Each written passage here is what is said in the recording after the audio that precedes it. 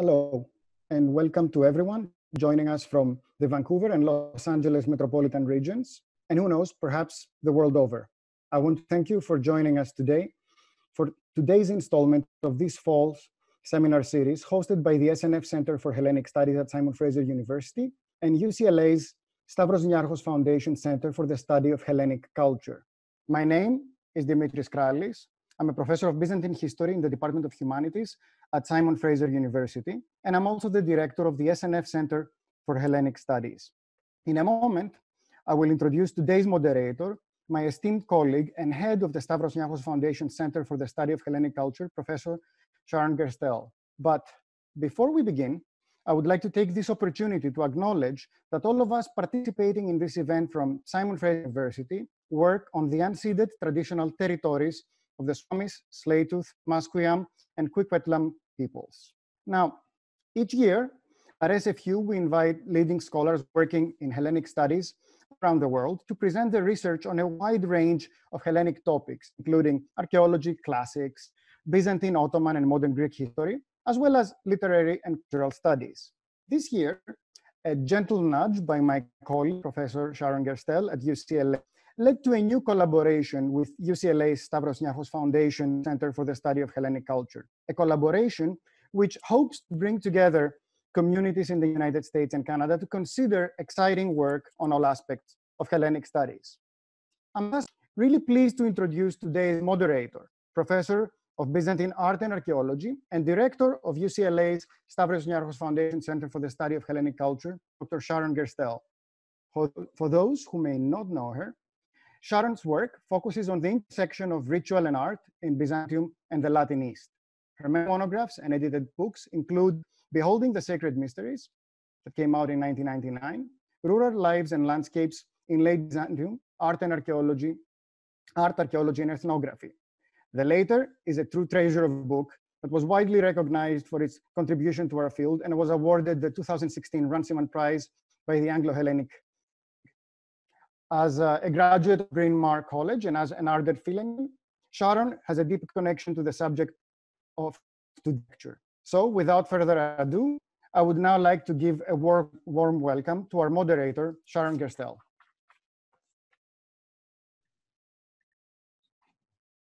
Thank you so much, Dimitris. I would like to affirm how excited we are about this new collaboration with the Center for Hellenic Studies at Simon Fraser University. And I'm particularly pleased to be working with my fellow Byzantinist whose work I esteem so much. And more about that in our second event, which will take place in the spring. We are looking forward to doing great things together and uniting the communities of Los Angeles and Vancouver. I'm very pleased today and honored to present Professor Artemis Leontis as our speaker for today's seminar and as the inaugural lecturer for our new collaborative programming. Artemis Leontis is C.P. Cavafy Professor of Modern Greek and Comparative Literature, Chair of the Department of Classical Studies, and Director of the Modern Greek Program at the University of Michigan. She is the author of Eva Palmer Sikelianos, A Life in Ruins, published in 2019, Culture and Customs of Greece, published in 2009, and Topographies of Hellenism, Mapping the Homeland. And she's also editor or co-editor of What These Ithacas Mean, Readings in Cavafy, and Greece, A Traveler's Literary Companion. She's currently creating a digital archive and editing a book of the correspondence of Eva Palmer with Natalie Barney, Colette, Renée Vivienne, and others who were players in the cultural scene of early 20th century Paris. In today's talk, Professor Leontis will discuss her experiences going after Eva Palmer Sikelianos in the double sense of pursuit and succession. She will recount some of her adventures pursuing the hidden archival resources of Palmer's life, and then foreground the stakes of modern encounters with the ancient Greeks in the light of spectrums of meaning found in Palmer's legacy. Before I invite Professor Leontis to begin her presentation, however, I would like to remind everyone that this webinar is being recorded. If you have any questions or concerns about Simon Fraser University's Zoom privacy and security guidelines, I would ask you to visit the SFU IT Services website, whose link can be found in the same email provided access to this webinar. At the conclusion of the lecture, we will host a question and answer session. Feel free to post your questions in the Q&A box during the presentation, and we will try our best to address them all afterwards. During the Q&A session, if you would like to ask a question verbally, please use the raise your hand button, and one of our techs will unmute you. I am now very, very pleased to welcome Professor Artemis Leontis. Hello, everyone. It is a great honor to be a guest of the two Stavros Niarchos Foundation centers at distinguished universities on the West Coast, and especially to be invited by Dimitris Kralis, who was formerly a graduate student at the University of Michigan, and Sharon Gerstel, who also has told me that she spent some time at our university. Thank you for this invitation. And again, it is a great honor and exciting to see the beginning of your collaboration. I'm also grateful to Simos Zinios, who's the Associate Director of the UCLA Center, and to other people who have helped to prepare the ground for this highly mediated webinar. So my visit was initially planned to be an actual visit to UCLA, and we started talking about this with Professor Gerstel in March, just before we realized that we were in the middle of a pandemic. And so, the in-residence portion of this is left out. And of course, it was something that I was looking forward to, particularly to be able to come into contact with the larger community, because this is a piece of the work that I do at the University of Michigan that I really treasure. I also feel that I'm at a slight disadvantage because although you can see me, I cannot see anyone in this room. And so it's incumbent upon me to fill the virtual interaction with materials, images, and stories by which we come to know the subject of a life. As already stated, I will be talking about my experiences of going after Eva Palmer Sikelianos, first in the sense of pursuit and then of succession. I don't remember a time when I didn't know about her. She was a book character in my life from my youth. I was born into a family of readers. My parents filled the room that we called the library with books about Greece. They were American-born Greeks, children of Greek immigrants who had reached the United States in the early 1900s. They only learned that they could speak to their American friends with pride about their Greek ethnic origins during World War II, when the Greeks defeated the Italians. After the war, the United States deliberately stressed its long-standing historical, political, cultural, and military ties with Greece based on a common Western heritage and shared political values rooted in ancient, that is, classical Greece. My parents sought out books that elaborated on those shared values, and especially books that developed the view that Greeks of the present manifested those values, and Americans could learn a lot from their old world culture. Athene, the American magazine of Hellenic thought, which you see on your screen, was one of the volumes that I found on their shelves. The 1943 issue had a special section on the life and work of Greek poet Angelos Sikelianos. It was written by Eva Palmer Sikelianos, who identified as Angelos Sikelianos' American wife. She was always a little bit in his shadow. Somewhere I saw this photograph of Sikelianos with Eva Palmer literally in his shadow. More important, she was made to exemplify the the role of American support for Greece. And now I'll be quoting from the book. I'll be doing that in different places, but very integrated into the talk that I'm giving. So in multiple publications, her post-war story was made to signify American-Greek relations in this free world alliance. It played out the imaginary juncture it played out at the imaginary juncture of American-Greek mutual support. Eva and Angelos personified all that was good about the alliance. The account evolved as a kind of romantic morality tale in which the lone bright thread of falling in love abroad dominates the rich fabric of a woman's existence, overpowering many other strands.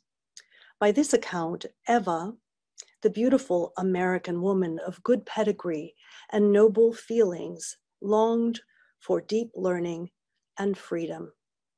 She entered Bryn Mawr College to study Greek and Latin. She also performed on the stage. In New York and Paris, she lived among rich and famous people. Then, for some time, she lost her way in the unspecified excesses of fin de siècle Paris. The turning point was her encounter with Penelope Sikelianos, a Greek woman also of fine pedigree, married to the American Raymond Duncan.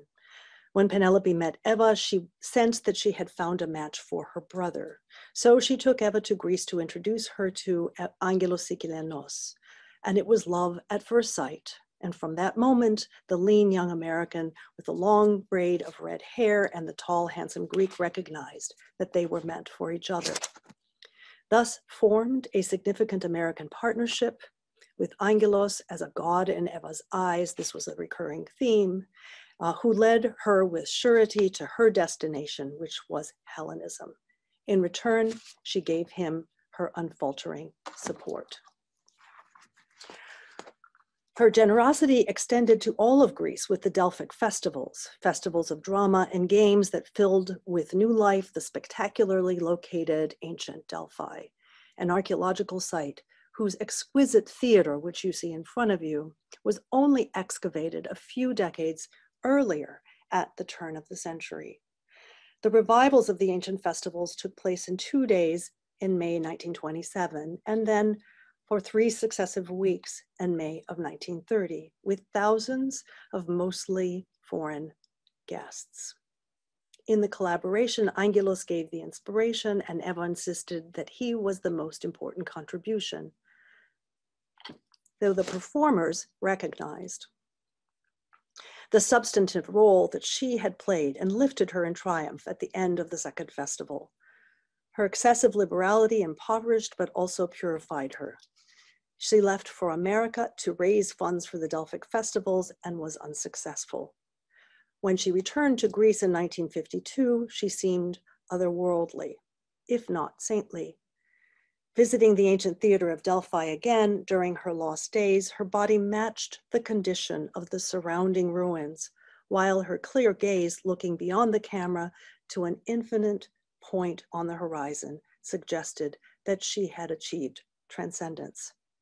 She died a few days later, received a state funeral at the metropolis of Athens, and was buried at Delphi. After her death, school children would regularly visit the cemetery at Delphi to lay a wreath on her grave. She became a kind of national hero. Eventually, the site of her house next to the cemetery in Delphi was turned into a museum. And so from my Greek American youth, I came to see this version of her story. And here I want to stop and say that I'm presenting you with these 5 points of her story. Of course, they're a little bit arbitrary, but it's a way for us to keep track of the story that I received and then how my pursuit of that story added twist to it so that we come to a different sort of reckoning than the one that I have already presented to you. So a piece about her as a New York debutante, wife of Angelos Sikelianos, lover of everything Greek, producer of the Delphic festivals, and then an advocate for Greece during World War II and after. In 2007, I determined to go after Eva Palmer Sikelianos. I found an opening in both new research that was being done on the contribution of Anglo-American classicism to women by women like Eva Palmer, who worked in the margins of the field, and in the publication of small portions of Eva Palmer's intimate correspondence with fellow American author and performer Natalie Clifford Barney. Anyway, no one had really explored the resources of her life outside the hagiographic framework that had sanctified, diminished, and distorted her story. My sense was that a systematic tracking down and research of the records of her life would help to identify the missing elements, to contextualize them historically, and to produce a different narrative. It would lead to developing a fuller understanding of the legacy, not only of Eva Palmer Sikelianos, but also of 20th century classicism, neo-Hellenism, and philhellenism, from a transnational feminist perspective with attention to the otherness of people like herself and to the power dynamics that shaped and marginalized her. To reckon with the legacy required pursuing her remains. My pursuit began in 2007. I dedicated all of my research time and much of my other free time to following the traces of her life. I visited archives, libraries, houses in the US, Paris, and Greece. I studied collections of papers, letters, photographs, composition notebooks, manuscripts, newspaper articles, weavings, threads, clothes, materials, and paths in Greece in order to come to know who she was according to what she left behind. It was time-consuming and never really entirely fulfilling because I found both too little and too much, more at least than my specific skill set could process. It was always overwhelming, but there were enough crucial discoveries leading to new byways with more discoveries to keep me in pursuit. So I've presented to you the 5 faces of Eva Palmer Sikelianos, and now I will work through them. The New York debutante.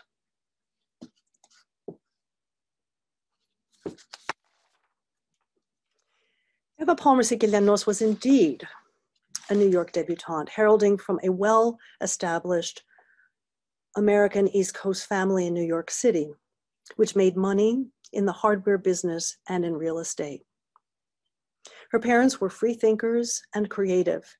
Their wealth was not especially great, but it gave Eva Palmer freedom of movement and access to a set of very creative people in high society. She gained entry to Bryn Mawr College by passing a very rigorous exam. But I found she was expelled after 2 years by the president of the school, M. Carey Thomas. In a letter that still exists in the president's files and is addressed directly to her, accusing her of some unnamed thing that was strictly forbidden. From her adolescence, Eva Palmer knew that she loved women. She became one of a small group of very influential women who worked to create a genealogy and creative future for women who loved women. This was a group of very articulate, creative women who exchanged hundreds of pages of letters in which they wrote out what they read, felt, thought, experienced, imagined, and hoped for a different future. They acknowledged the obstacles to the love they felt and hoped for something that was yet to come. Eva Palmer's chief correspondent was Natalie Clifford Barney, her lover of at least 7 years, if not a little more than a decade. Barney was the force at the center of the group. She also happened to be a pack rat. She kept the many letters that she received from Eva Palmer together with a large stack of her own letters and others that were sent to Eva Palmer, which Eva Palmer handed to her when the relationship ended. Almost as soon as I began archival research on Eva Palmer Sikelianos' biography, I knew that the integrity of the project depended on my gaining access to this correspondence.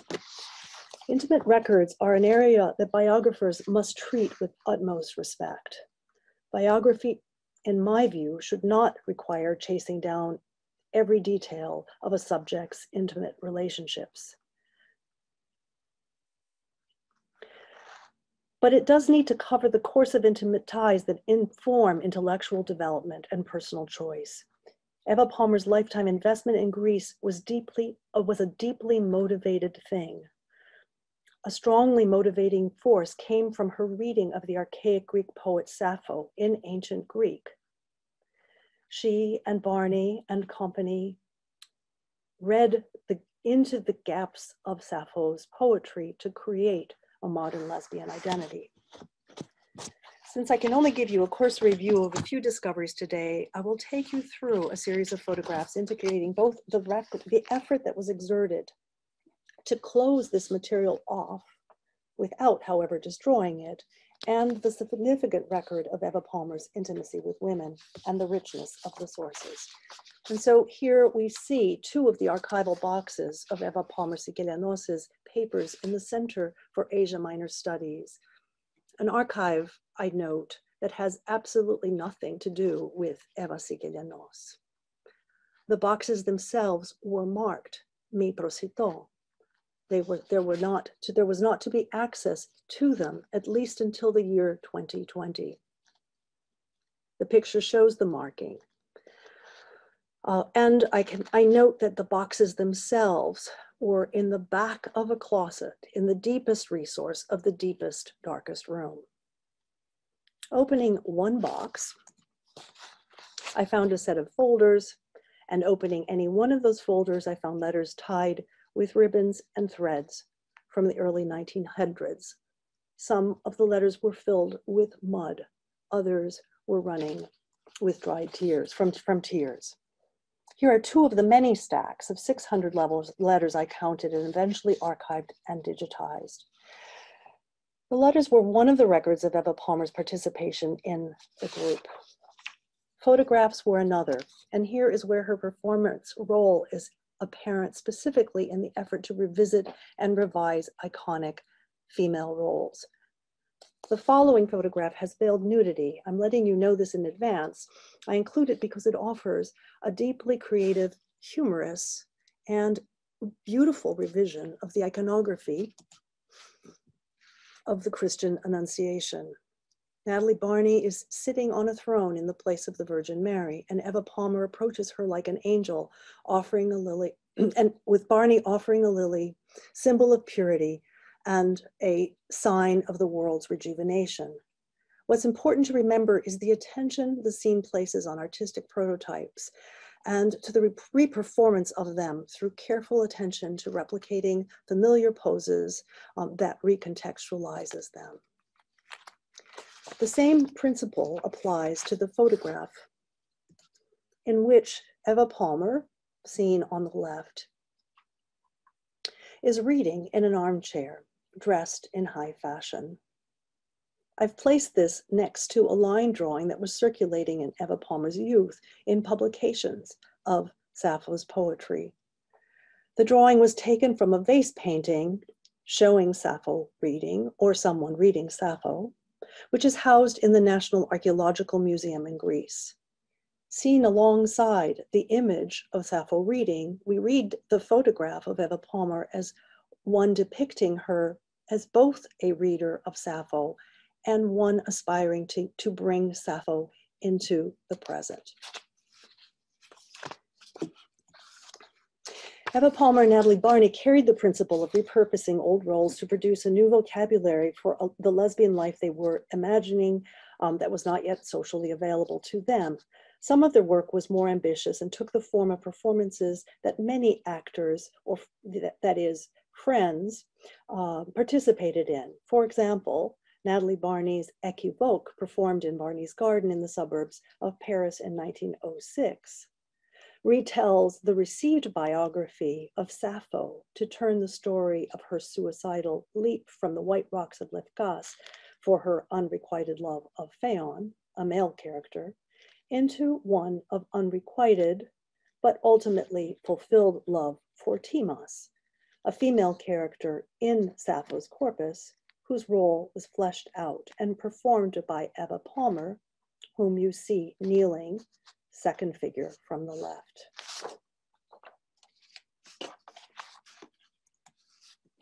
So going to the second point in the story, the wife of Angelos Sikelianos. The hidden correspondence also gives a new twist to the story of how Eva Palmer traveled to Greece and became Angelos Sikelianos' wife, which is the second key element in her received story. In the correspondence, Angelos is not the beacon of light illuminating Eva Palmer's path and pointing her in the direction that remove her from her life of decadence. At about the time when Eva Palmer was working with Natalie Barney to stage Equivoque, she met the Greek woman Penelope Sikelianos, seen in the middle here, with Raymond Duncan and their child. This was a welcome meeting, especially because Eva's relationship with Natalie Barney was strained and she was looking for new inspiration. The couple was as passionate as Eva Palmer about Greece as a source of inspiration for new modes of living. They were also fundamentally countercultural. What they offered Eva Palmer that she did not already know, and that had not even occurred to her, was direct experience of Greece as a place where people actually lived. At a moment of great vulnerability, Eva Palmer accepted the invitation of Penelope Sikelianos to travel to Greece and stay in the village of Kopanos outside Athens in the half-built house of the Duncans. And we see her dressed in a hand-woven dress, her first hand-woven dress, on Mount Imitos. This was where her first meeting with Angelos Sikelianos took place. The correspondence does not suggest any emotional excitement for Angelos, only the continuing sharp pain of heartbreak as Eva Palmer tried to come to terms with disappointments in her relationship with Barney, and countering this, a growing love for the landscape and social life of Greece. For the next year, she anticipated that she would return to Paris and be with Barney if Barney could offer her the slightest tenderness once again. Instead, Barney continued to treat her harshly, and then during a return visit to Paris the following summer, when Eva Palmer brought Angelos Sikelianos with her, so that the Sikelianoses, Barney, and Palmer might all become friends, Barney was particularly insulting to the Sikelianoses in a way that showed her class snobbery and ethnic disdain. This was the breaking point for Eva Palmer. She informed Barney that she intended to take Angelos Sikelianos to the US to introduce him to her parents, and left a tuft of her extraordinary red hair as a gift of mourning to Barney. Barney wrote a desperate letter promising change.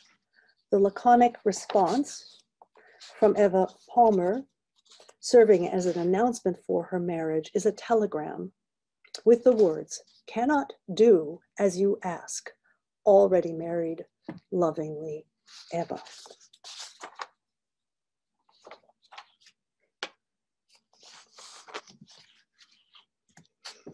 So now we move to the third characteristic or element of her life, lover of everything Greek. Ellenolatris, worshipper of Greece and Greek things, is an adjective I have often read or heard attached to the name of Eva Palmer Sikelianos by people in Greece. The word captures something of her affective attachment. I think it is accurate in capturing the spiritualism and mythic attachments to the past that it suggests. There is also something in the pose in her stance. I've already indicated the significance she attached to posing during the period of her life when she was developing the grammar and iconography of the lesbian life. My research gave me more insights into the significance of the pose as she expanded her performance repertoire to develop an attitude of the expatriated American and Greek wife.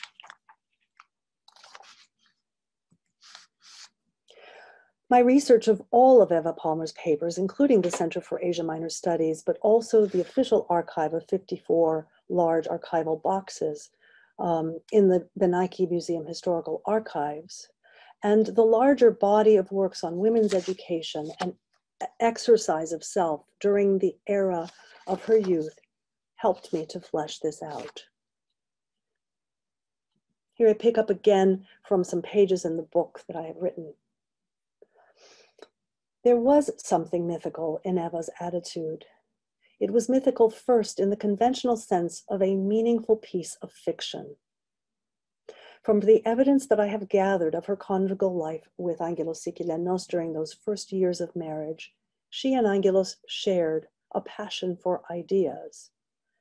I never once felt unexpressed when he was speaking, she later said. For a while, there was physical intimacy.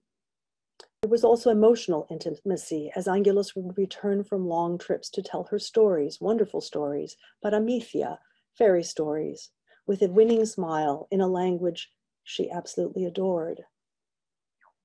She confessed her love for Angelo in her last love letter to Barney, when she asked Barney to end their correspondence. She was happy, she said, though she felt things might fall apart. My happiness hangs on a thread. I've worked against such odds in myself to make Angelo believe. His belief has come so hard. And now that I believe myself, it would be too cruel to have him doubt again. In March 1909, less than 2 years after their marriage, when she was 35 years old and he was 25, she bore Angelos a son. They named him Glafkos after Glafki, or Glafkomata, Angelos' name for Eva. Then in 1912, she reportedly asked Angelos to end their sexual intimacy, and she agreed that he should take a mistress. She did not cease to satisfy his other desires. She supported him for the rest of her life, even when she was impoverished and forced to wash her own sheets by hand. She remained devoted especially to his poetic talents. The restless itinerant Angelos stayed away for long periods. In the years when they were together, Eva's American acquaintances traveling in Greece commented on the distance between them, but also on the pleasures Eva took in weaving and in 1,000 more personal activities, building, planting, sewing, and winemaking, while he was absent. Eva Sikelianos' attitude or pose was also mythical in another important way. She emerged from a world in which American women, in much higher percentages than men, received training in the practice of what was called mythical posing in their study of physical education and the performing arts. Mythical posing was the production of a bodily attitude imitating the ancient statue as performed by the followers of François Delsarte. Late 19th century mythical posing can be compared to late 20th century music video voguing, the postmodern play of simulacra paying homage to statue poses and early advertising and silent film. Both voguing and mythical posing drew on Delsartean techniques, but the similarities end there. Though a representation of a representation, mythical posing was a piece of somatic theory and practice that aspired to achieve not surface play, but spiritual depth. Delsarteans believed in the human soul that was eternal, though covered with mortal flesh. Human flesh restricted the soul in space, time, and motion. Yet the soul, the immortal, immaterial part of the human body, could raise bodily expression to amazing heights and nuances of emotion, reuniting the body with an undying life under the right conditions. Delsarteans found an artistic expression in ancient myths, Greek, Indian, and Egyptian, as examples of human expression that united the material with the spiritual world. They trained modern bodies to work against the grain of the modern day's too glib confidence in material progress. to ready themselves for a richer, more fulfilling self-expression through the study of ancient myths. By study, they meant bodily discipline, the careful replication of time-tested bodily poses as exemplified by ancient figures from statues and vase paintings to Greek letters and European and Egyptian gestural hieroglyphs as a means of reaching a more vital source of life.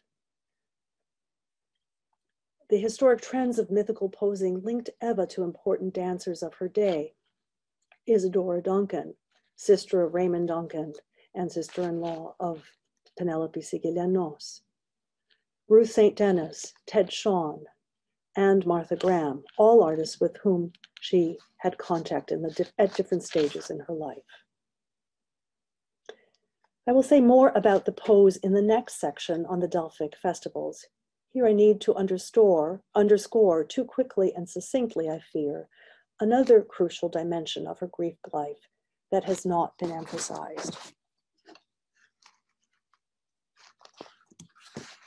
Her approach to Greek life, which fixated on poses found in ancient art, equally emphasized the significance of creative processes that were available to people living today, and the economic and cultural independence of marginalized people like the Greeks.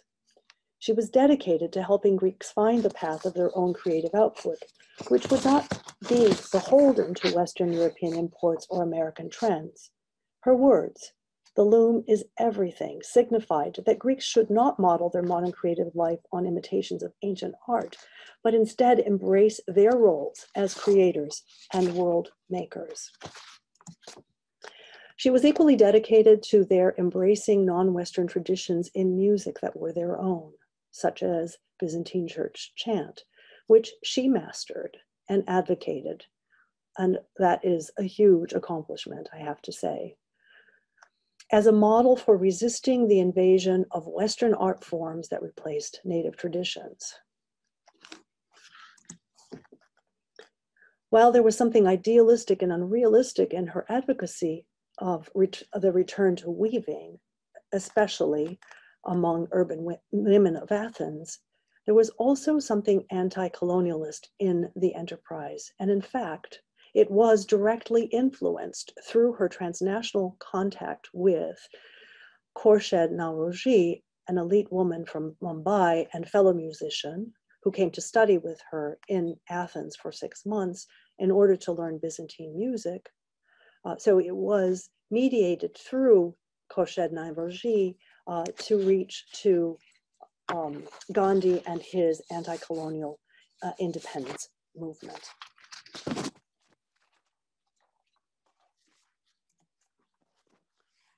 So the fourth element in her life is her role as a producer and artistic director of the Delphic festivals.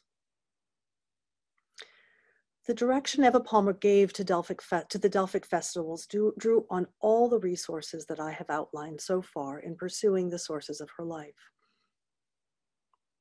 Excuse me, all the sources I have outlined so far.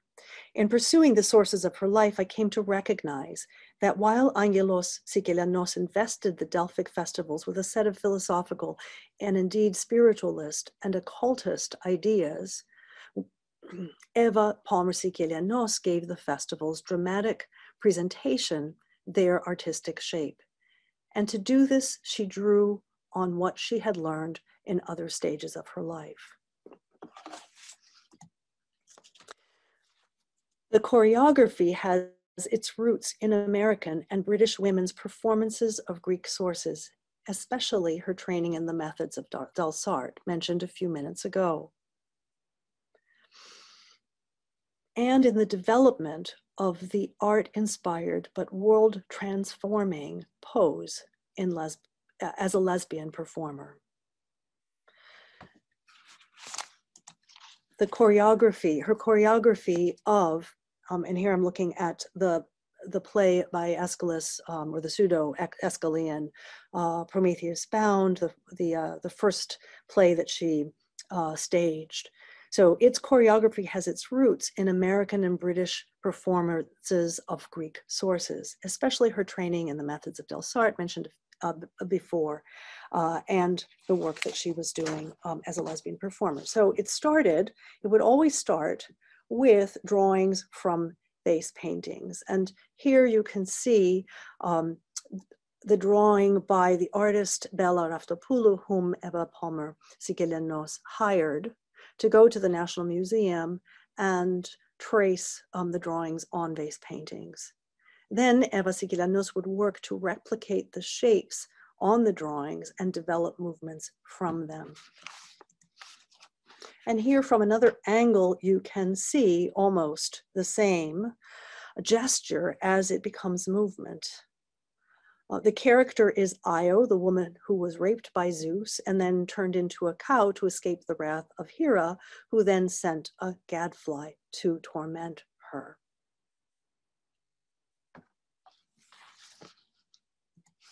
So if we go back to some of the earlier slides, we can see that just as in the photography from 1900, where she is reshaping her own body after a line drawing of a vase painting of Sappho in order to recreate and revive and bring into modern life a pose and a mythical attitude and the potential of the Greek line drawing. We also see in her choreography of the Delphic festivals, the same effort, taking a line drawing and turning it into a bodily pose and then turning it into a performance.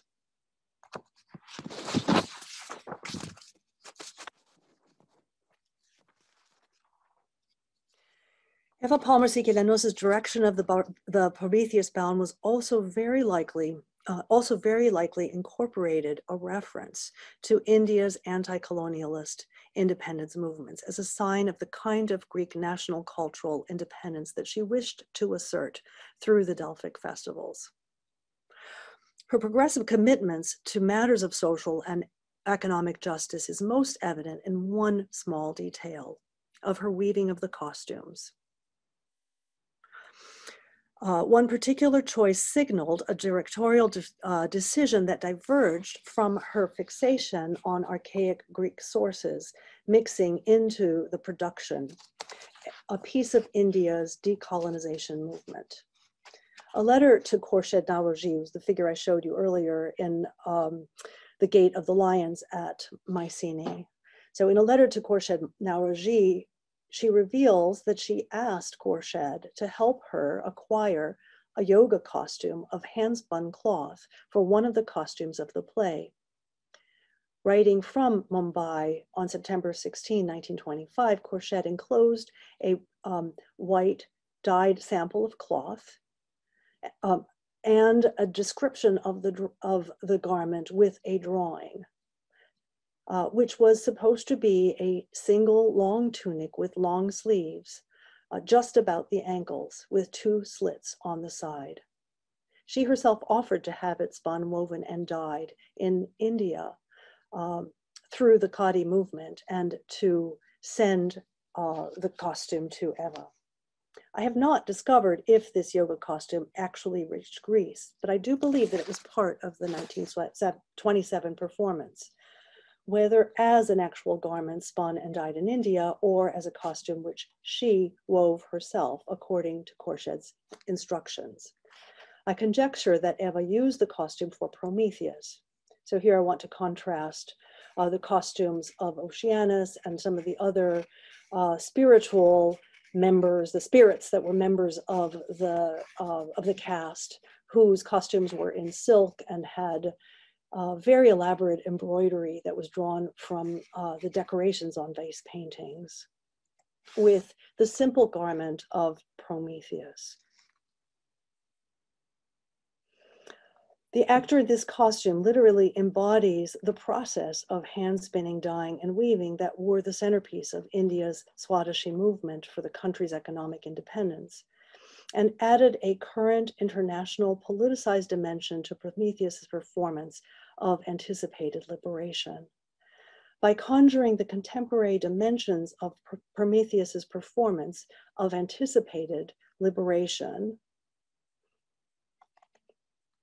by conjuring the contemporary image of Gandhi leading a real national revolution against the harsh colonial rule of his country, dressed in this simple hand-spun cloth. She indicated solidarity with India's peasants and unsettled the mythologizing slippage between archaic Greek archaeological prototypes and living Greek bodies. This was the case even in its precise prototype, let alone masked political message, if it escaped the notice of the audience. Okay, so I'm moving now to the fifth element of the received life of Eva Palmer Sikelianos, her advocacy for Greece, or her philhellenic advocacy after she returned to the United States. The last face of Eva Palmer Sikelianos that my work explored is her advocacy for Greece, especially in the last phase of her life. The records of this work are in her official archive at the Beinecke Museum Historical Archives, and also other sources connected with the American State Department. Her worldview became decidedly political with a pro-democratic and anti-fascist turn during World War II, when she was living in poverty, supported by a few American friends, and in growing dialogue with Greeks and Greek Americans who shared with her information about the EAM resistance movement in Greece.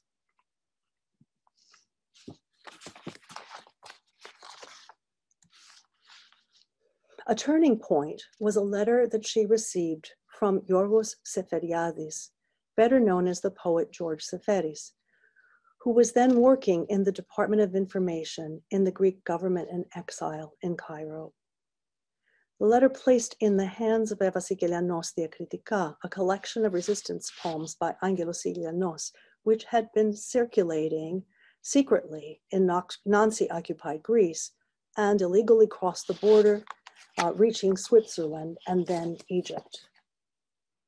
Seferis sent photographed copies of the manuscript, and Eva immediately went to work to arrange for the translation and publication of the poems. They arrived in late March of 1944, just as Greece's resistance politics was becoming extremely complicated in exactly the same ways that the wartime collaboration of the US, Britain, and the Soviet Union was becoming complicated in anticipation of the division of spheres of influence that would shape the world.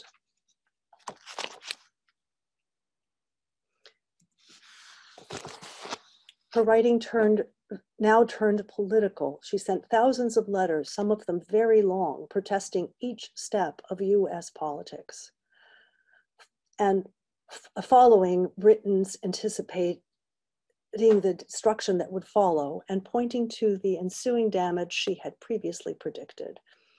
Already on January 12, 1945, PM, a New York daily tabloid, reported that Mrs. Eva Palmer had sent at least 2,000 letters on Greece in her single-handed campaign to educate Americans about her adopted country.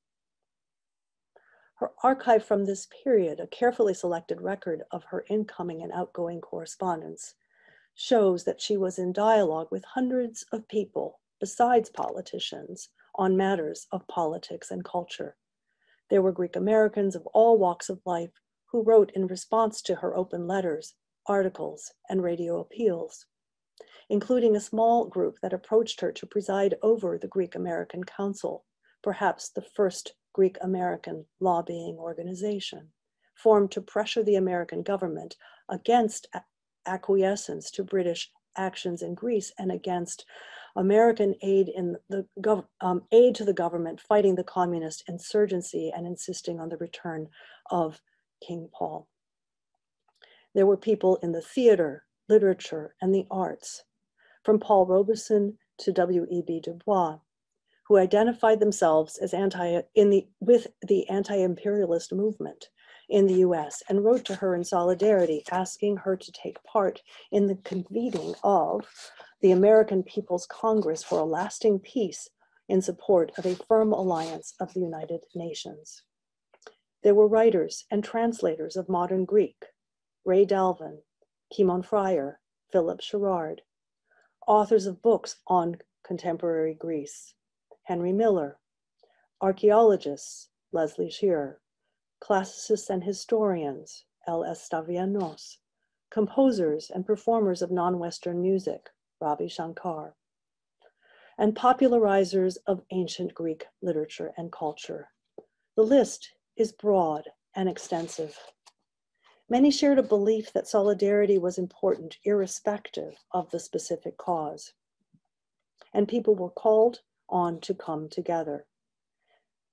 Eva Sikelianos became a kind of node in a network of crisscrossing groups who viewed America's post-war emergence as a world power from angles other than the official one, and who felt pressed to speak an authoritative language of knowledge to power. Her outspoken anti-imperialist pro-democratic stance was judged to be anti-American, as this document shows. And it shows her name placed alongside that of Leonard Bernstein, W.E.B. Du Bois, Albert Einstein, Thomas Mann, Dorothy Parker, and other eminent artists, scientists, and writers. When the time came for her to be recruited by the American Embassy in Greece, which knew nothing of this history, to return to Greece as an iconic figure alongside Angelos Sikelianos in order to promote a new set of Delphic festivals as part of America's Marshall Plan, she was denied a visa. She was deemed too dangerous for both Greece and the United States. Her return was held up for months, and in the meantime, Angelos Sikelianos died, and her own health broke down. And thus it happened that she returned to Greece, a heartbroken woman, unable to understand how all the many stages of her efforts to live and promote a Greek life could have been so deeply misunderstood. So I now return to the narrative outlined of Eva Palmer's life, which I inherited in my youth. And I highlight the revisions I have made by going after Eva Palmer Sikelianos.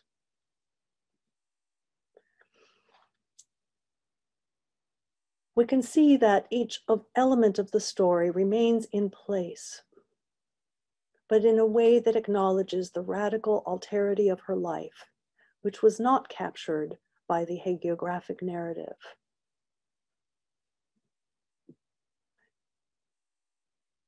The New York debutante was a queer performer. She was Bryn Mawr College educated until she dropped out. And she was a lesbian performer who worked at creating an identity for women who loved women in the 20th century. She fell in love with Greece and possibly Penelope Sikelianos, but married Angelos Sikelianos. She was a countercultural dresser and performer of non-Western arts. She promoted weaving to oppose the fashion industry and to support Greek economic self-reliance. She mastered and promoted Byzantine music as a piece of preserving non-Western music. She was a producer and director of the transnational Delphic festivals, which brought in influences from all of the stages of her life. When she left Greece, she left in debt. And she was particularly heartbroken because Sikelianos disregarded her contribution and claimed that the Delphic festivals were all his own. She was an American philhellenic advocate, but not in the way that the Cold War narrative shaped her. She was anti-fascist, anti-imperialist, blacklisted in 1949, denied a visa for the Greek homecoming, and returned in 1952, broken, and was buried in Delphi.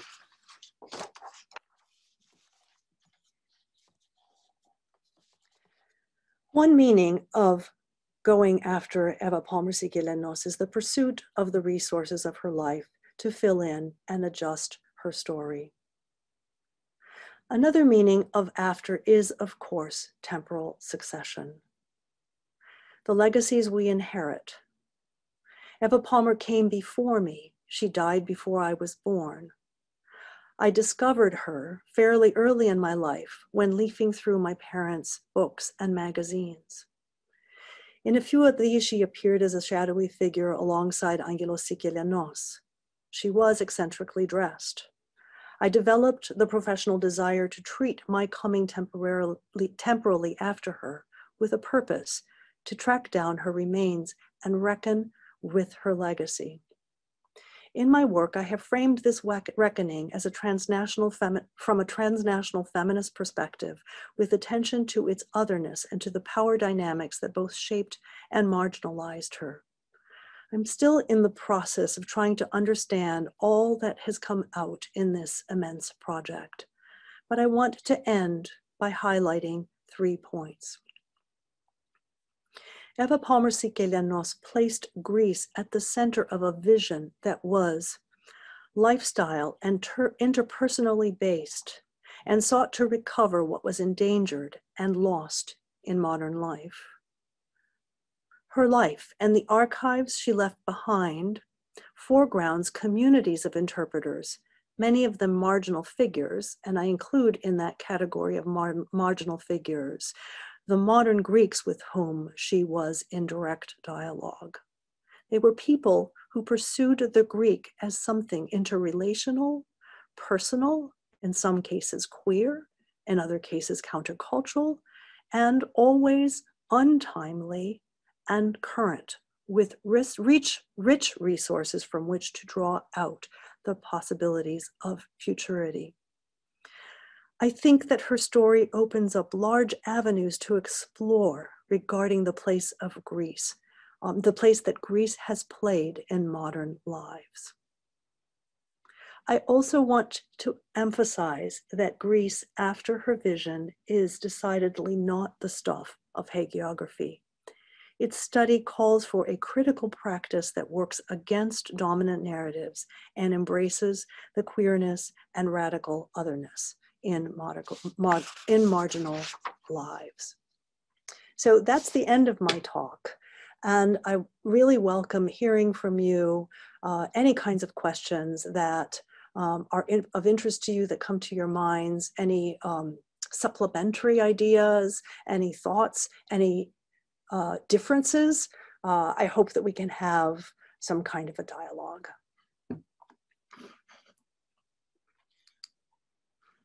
Artemis, I want to thank you for that spectacular lecture. I want to thank you even more for your book, which I have at home and is marked up and has led to so many interesting directions for my own thinking about Greece. And there are many questions coming up, but I wanted to start by asking about what you described as that she is the node in networks of crisscrossing groups, which I think is so important to thinking about her.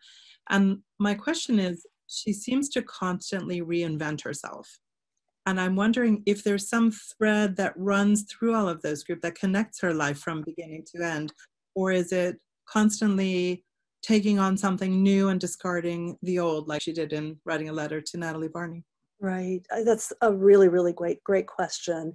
And in fact, in the way that I sort of set this up with these 5 points in her life, I think it really makes one feel sort of these thin continuities, but also that there is this constant self-reinvention. And I think that the thread that connects all of this is that these sort of technologies of self, this self-making that was always in dialogue with the Greek, whether it was Sappho or it was Angelos Sikelianos in his poetry, or it was weaving or music or the Deaflik festivals and other stage productions, or her own engagement with politics, that all of this is part of a process of self-making, and that the real project was living this kind of philosophy of living the life in readiness for the next step. I think it's really interesting. We have some books about people like Nietzsche. I'm thinking of Alexander Nechamas's book, where he talks about philosophy as a way of living. And most of the books that we have are about men and about philosophers. So we think about this as a philosophical enterprise that is about philosophy. But I think that it's really interesting to see this as it plays out in the life of a performer. So the other thread I would say is that she was also always a performer with a sense of the real integrity in her life in the performance. But a woman who was not a philosopher, but who read philosophy and who knew philosophers, and for whom being ready for whatever came next was part of the project. Thank you. So we have about 79 people in the audience right now, and I'm starting to get some questions coming in. One question that I think all of us want to know is, what happened to her son, Glafkos? So Glafkos is the grandfather of Hellenic Sikelianos, the poet, and some of you may know her. He married very young and married an American woman and then moved to the United States. He, like Eva, was homeschooled, and he had a very, very difficult relationship with Angelos, who in the end didn't even really recognize him as the son, and that loss of recognition meant that he never became he didn't inherit anything in Greece, although everything in Greece had been mortgaged by the time Eva died. Anyway, he became he was a craftsman, and he made sandals. He made a living by making sandals and making small boats, and then moved to California. He had a number of children, and as I said, Hellenic Sikelianos was one of the grandchildren. So a really interesting extension of Eva's life, and they were very connected to each other. And she was always very respectful of him. And I think in some ways he is the countercultural hippie child. We have a comment from Mary Hart about how much she enjoyed your lecture, just to let you know that she's here. And a question from Jim Barakos, one of our local authors. Remaining dedicated to Sikelianos, Eva gave her blessing for his marriage to Anna, but Sikelianos felt obligated to ask for her blessing. Although they remained apart, does this show their continued devotion? I think from reading the correspondence, I mean, correspondence comes usually when people are not close to each other or when they have a lot to say to each other. And most of the correspondence with Angelos is after she left the United States. And we see a number of letters in the 1930s when he is really pursuing her and asking her for money. And that is a theme that is repeated. And she remained always very polite and caring and very dedicated to the project of publishing his complete works. And eventually she hoped she would be able to translate his work. But I think that in the last decade, the correspondence, especially after he had disappeared for a number of years during the war and then reemerged, the correspondence is very loving. And the moment when he asks for her blessing, and I'm not, it's not really impressed in my mind what his letter exactly said. But you know, I want to say that there was respect and devotion, and I see it especially in her correspondence, which I've read in his archive. And I think that he expressed it to the degree that he was able to do that. So I do not want to deny that. I think that it was a theme that ran to the end of their life. Another question that comes up after saying thank you very much for your talk, Artemis. You may have mentioned this already, but I was wondering if you could elaborate on, one, the challenges you faced tracking down all the archival material given the rich life she led, and two, can you say something about the feminists who reached out to her and followed her performances from Greece or North America? So let's see. First of all, I wanted to say hello to Mary Hart, because I want to acknowledge that I've been in dialogue with Mary since we had a workshop here, and that I have really benefited from her work. And in fact, the two of the slides that I showed, the Oceana slides, came from one of her presentations. So thank you, Mary, and it's really nice to know that you're there. So tracking down is a wild pursuit, because letters come to a particular place, but they go off in many, many different directions. And so it's really hard to know what you'll ever find. And it's hard also to know where to look for it. So I think some of the greatest pleasure I found was in going to Jacob's Pillow and to the archive at Jacob's Pillow, and also to the New York Public Library, and finding elements of the work that she did with Ted Shawn and her work in modern dance. That was just a really exciting chapter.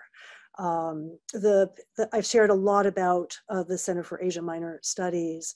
And it, was very complicated and very delicate to gain access to the archives. And I think, in part, this was because Anna Sikelianos had really put a lid on that material, and that people felt very protective of Anna Sikelianos. So there was a sense, also Anna Sikelianos lived off of the royalties of Angelos Sikelianos' work, and it was a different era, and she was afraid that her reputation and Angelos' reputation would be ruined if the lesbian story came out.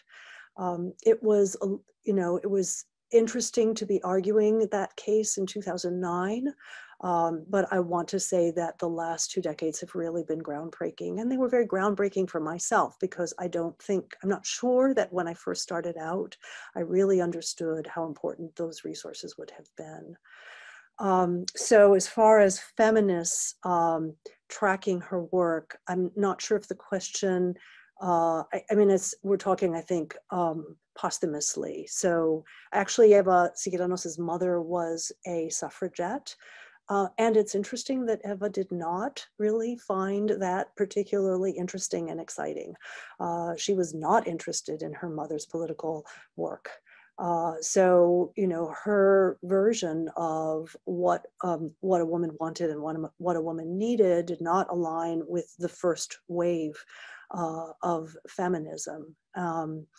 And I think it's really the third wave of feminism that can start to come to terms with what portions of her legacy that she may not have even had the language to describe.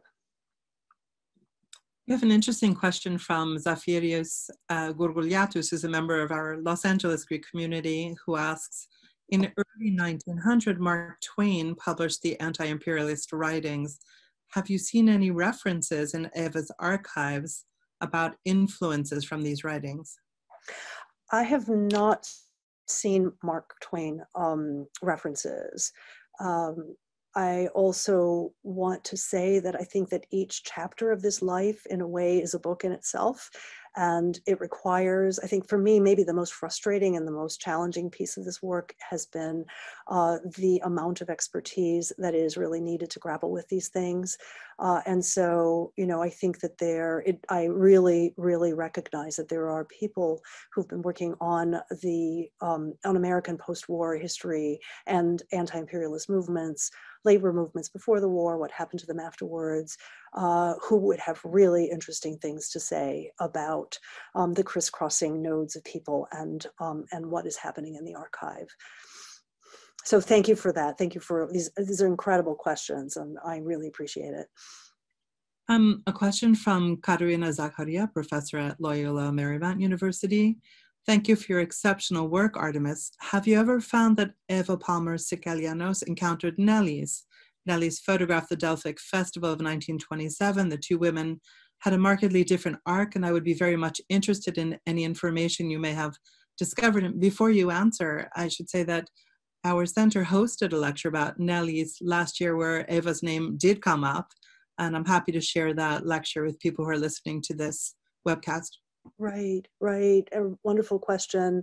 And I know Katerina's work on Nellies. And so, of course, we know that Nellies was hired to photograph the 1930s Delphic festivals, which were supported and paid for by Andonis Benaikis, and so had an incredible mix of ideology in them, some of which I think is really dependent on fascist iconography.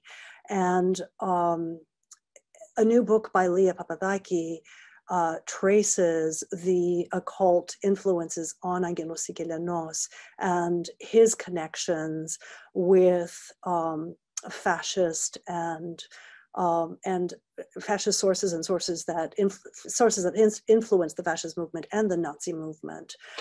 So those threads are very much part, I think, especially of the second festival, but really of Angelos Sikelianos' thinking about the festivals in the 1920s when he took a pretty sharp right-wing turn. I think that Eva Sikelianos herself was fairly apolitical during this period, except for her idealization of India's anti-colonialist independence movement. What she really wanted to come out in the festivals, however, was something that I think was a thread that I think was pretty anti-fascist, and that was, and again, I think it was by aesthetic choice and not necessarily by political choice, and that was that she felt that a community, so that the choruses, for example, which are the community responding to the event, should not be a community of everyone like-minded and moving in absolute synchronicity, but actually should have been driven by the creative engagement of each of the performers in their work. She didn't exactly achieve this because she couldn't get the amateur performers to take on that amount of agency. So, Katerina, in answering your question, I mean, there are intersections, they're really important intersections. In the 1930s, again, before her fundamentally political move, she expresses herself in several letters as anti-Hitler, anti-Mussolini. So I don't really think that she was ever really aligned with the kind of ideological connection that we see in Nellies, in some of Nellies' work in the 1930s. But I think it's a really important question. More questions about Glafkos. I think we've all been touched with the story of Glafkos. The question is, are there still descendants alive? By extension, how have they received, if there are, your reevaluation of her life and legacy? Yeah. So again, I want to point to Hellenic Sikelianos, who is the grandchild of Glafkos, was very, very close to him, and quite protective, and has been quite protective and caring of his legacy. And Galafkos, at some point before he died, said that he knew very much about his mother's history and about her closeted lesbianism. And he wanted very much for that story to come out because he felt that she was, that her own, that she was repressed by, that she was oppressed by the fact that she had to keep it a secret, and that the story itself was false to her. So Hellenic has been incredibly important and helpful in my writing this book. She is, in fact, the executor of the intellectual life of Eva Sikelianos and gave me permission to use materials. And at the same time, she really learned alongside because there were many aspects of the story that she did not know. And I want to say that there are quite a few other people because Galafkos had many children. I think there's someone by the name of Pat Sikelianos. I see their work here and there, but I haven't really met anyone else. A question from another colleague in modern Greek studies, Nektaria Klapaki. Thank you for this fascinating talk, Artemis. In the introduction to your book, you pose an important question. How did she know the things she did? You specifically referred to a set of arcane matters she knew about, like how the ancients walked, talked, latched their shoes, etc.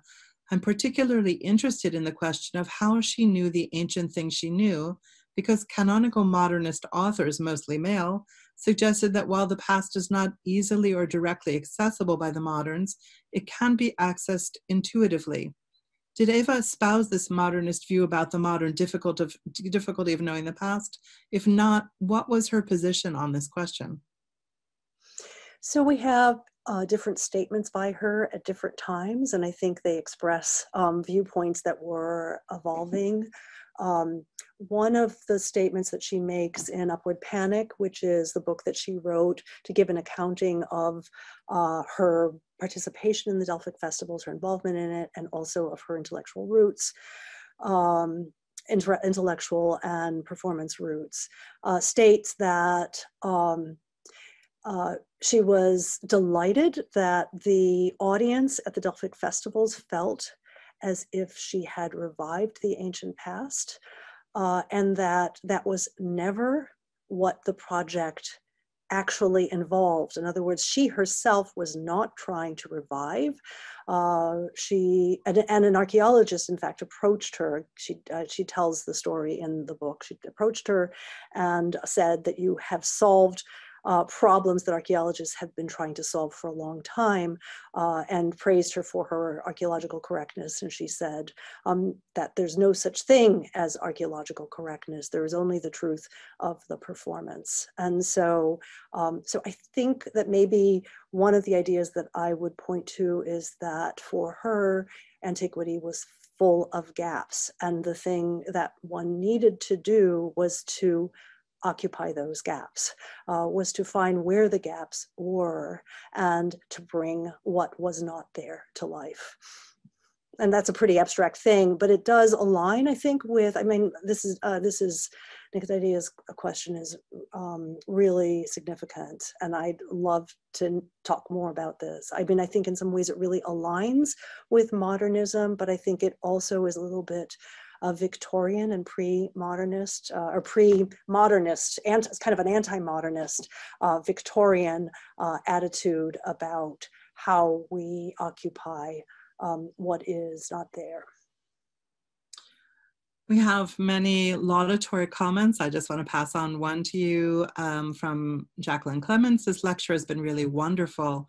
I love the book, as well as your book, Topographies of Hellenism. Thank you for this extraordinary piece of research. Thank you. I appreciate it. So one question I have, and maybe Demetrius is thinking the same thing, is about her love of Byzantine chant. And I'm wondering, was she interested in all of Byzantine chant, or did she focus on hymnographers like Kassiani, which would make sense to me in terms of the trajectory of her interests? Right, right. And in fact, there's not even any mention of Kassiani in what I have read, but again, I haven't read everything. And also, I don't have her letters about There's so much that has been lost. Anything that she has written about this that would have come in letters, there's so much of her voice that is lost. So it's really difficult for me to know. I think that she was most interested in the loss, in the strangeness of the sound, in the very, very different system of music. So she came from a family of musicians. Her brother was a pianist, her mother was a pianist. There was a small orchestra that her mother directed that conducted in their house. She had personal relations with opera singers, like Emma Calvé. So she was trained in Western music. And when she heard Penelope, she always talked about Penelope singing. We get different versions of the story. This Greek woman singing a troparion from the Byzantine tradition.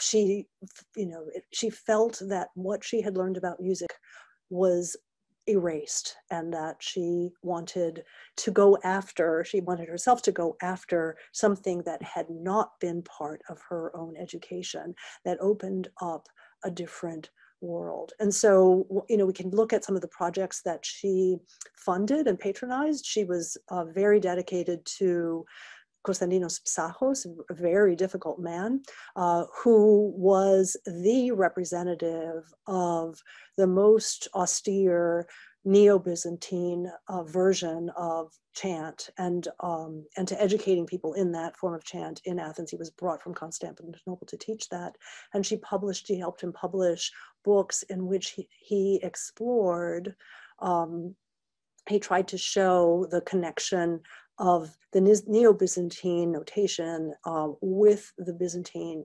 So part of this was also, I think, influence tracing, and part of her sort of trying to understand how things had come down to Greece. But part of it, I think, was really the musical dimension of it, the sound dimension of it. But it really is quite amazing to recognize that she became a master of Byzantine chant, which meant that she needed to relearn ancient Greek with modern Greek pronunciation, that she needed to learn a whole system of sound, that she needed to learn a whole system of religion and all of the services, and be able to sing them and chant them, and know them in the way that somebody who had grown up with them had learned them. It's really quite astonishing to me. Mary Kaliampu asks, many thanks for the great talk. You mentioned that a biography should not include many personal or intimate moments. Can you elaborate on that? How was this process of selection of information for you during your research? Great question. And Maria, I think, is that right? Maria Kaliampu? Yeah. I guess I tried to discipline myself never to go after a question about a relationship that wasn't also motivated by an intellectual question that I was looking for. And I mean, at the same time, I want to say that the intimate letters, I read them all. I read the 600 that I found in the Center for Asian Minor Studies.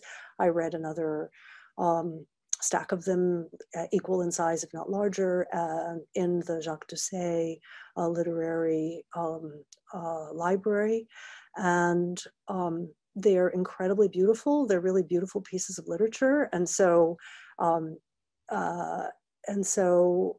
think I was also taken by that. And these lines are not easy to draw, but I really think that there's a kind of ethical line, which is that you don't read for the sake of the intimacy. And I think your response actually relates to another comment about the Doucet library, where I think it must be Maria Papadakis says she was denied access to letters in the Center of Asian Minor Studies when she first published the Barney letters in 1995. So could you say something more maybe about Anna Sikelianos' role in protecting the legacy? Right.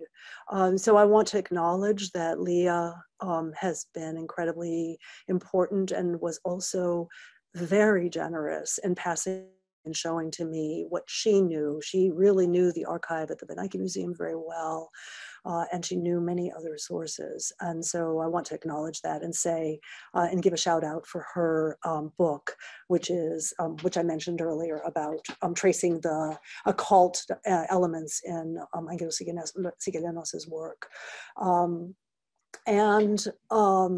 And I want to recognize that, she published this book of letters, which was her discovery of the letters in the Jacques Doucet library that was pointed out to her, and she spent a lot of time transcribing them and then translating them into Greek.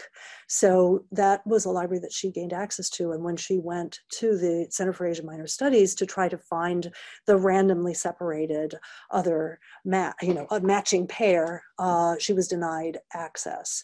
I think in part the decade between us made a difference, or that it was a little bit more than a decade may have made a difference.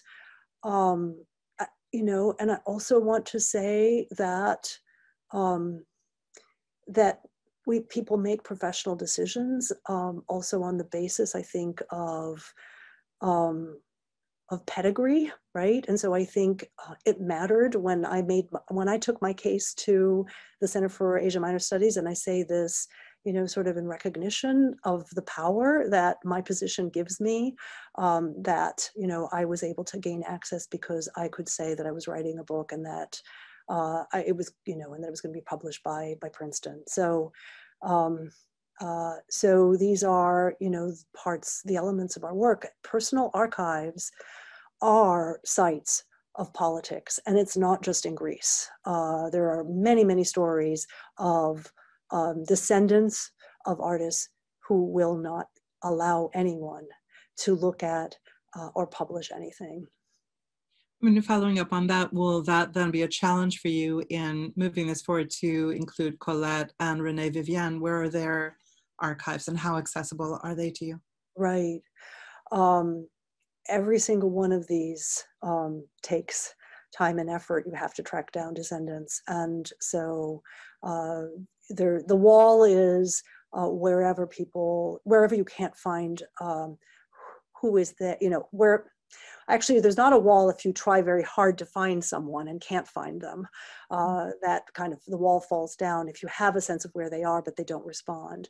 But if you can't find them, or they say no, then you have to just move on. And so, and I also think that, we just have to create projects that are ambitious within reason in order to, and decide what's worth publishing anyway, and if the project stands on its own. We have a comment from George Economides, who lives in Washington, D.C. and the Hudson Valley north of New York. George, half of my family lives in Old Chatham, so I'm with you there, who says that the pandemic has allowed us to attend this presentation.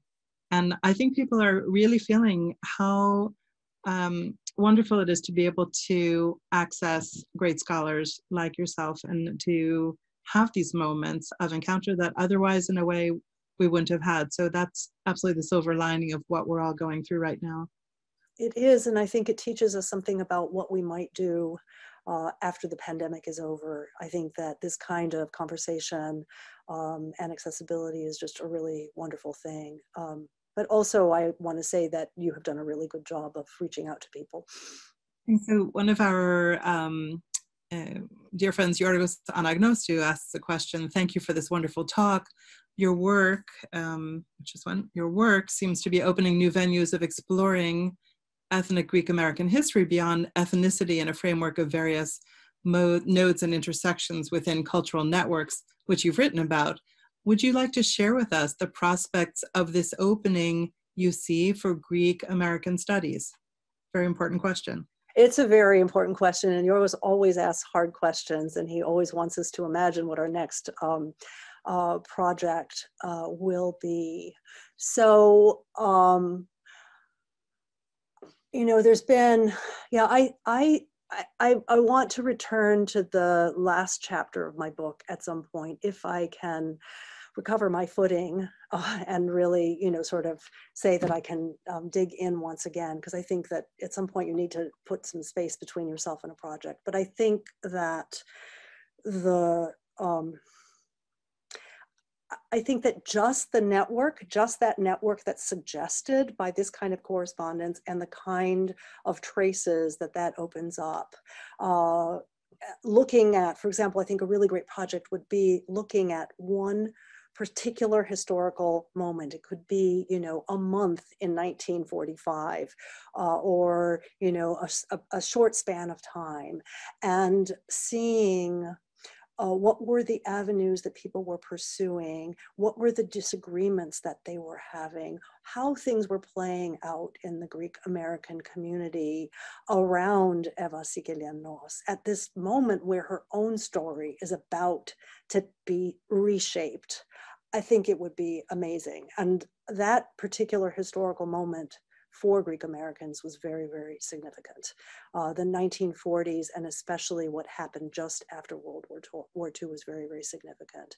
But I think what we need to do is think about this not as a Greek American story, but as a Greek American transnational story, which also links with the anti-imperialist movement in the United States that is connecting with a number of other anti-imperialist movements. So we look at Greece as the first theater of operation of the Cold War, then we go to Korea, then we go to Vietnam. Those things were being discussed by these people at exactly that moment. So, so I think the way to capture this would be to try to look to take one particular moment and try to develop a picture of the scene of people talking to each other, kind of the way we're talking ourselves through letters and through various conferences that people were organizing. So another comment from Los Angeles, thanking you and saying, by the way, our own Atan Karas, a dancer and dance teacher here, had spent time with Eva during her last trip to Greece. And among other things, she had taught him about costume making for ancient Greek theater performances, unfortunately passed away, and says, for example, he was telling the questioner that the pleats on the dresses were achieved by having thick vertical threads and thin horizontal threads. So something he learned from her. So there's that practical legacy as well in terms of craft, and that's also very important that she passed that down. Right. And thank you for the comment. And I think that it really connects with the second point that I made about legacy, which is about communities of, about intellectual communities, communities of artists, communities, sort of these communities of people that we don't really think about as having engaged with the classical. When we think about the classical, we tend to kind of keep going down the same old path, you know, but for those people, it's very interactive, it is very material, it's very physical, and it takes shape in clothes, in dances, and in the kinds of things that you pass on into new generations of dancers. So that, you know, that's another, I think, really important piece of the legacy. Another question from the Network of Modern Greek Scholars from Nicholas Kapufa. Many thanks for another great talk. You referred to their relationship in this talk as women that love women, queer, lesbian, etc. Can you perhaps talk about a bit further about your approach towards unveiling the queerness of Eva, both as a person and as an intellectual? In particular, isn't this unveiling part of giving Eva her voice back, but also necessary language? Similar to your comments on feminism, when it comes to understanding her sexuality as part of her contribution to the way we understand sexuality at the beginning of the century. Right. So, really great question, Nicola, and thank you for being in the audience also.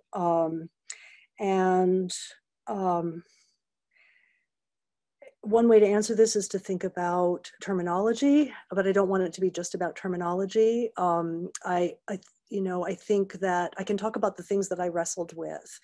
So for example, we know that queer was a word that existed in at that time, but it didn't have function in exactly the same way as it functions now, and it didn't have the theoretical buildup that it has. It is a word that appears in Eva's work. She talks about Byzantine notation as queer, and I really love that. Because I think that captures the queerness of her, that she was always kind of going after, she was always going after that, that piece of history that had been ignored by someone else or had but had significance in itself, and embracing it as a way of doing something else. So that, I want to say that about queer. I really, really struggled with how to talk about the intimacy, because the word lesbian is a word that is used, as is sapphic. Sapphic was much more used in their referring to each other than lesbian, but lesbian is really about imitation of Lesbos and of the power of Sappho as a writer and that inheritance. So, so I think I was thinking very carefully about terminology that was in use at the time, and trying to use the words that they were and the descriptions that they themselves had, that were operative for them.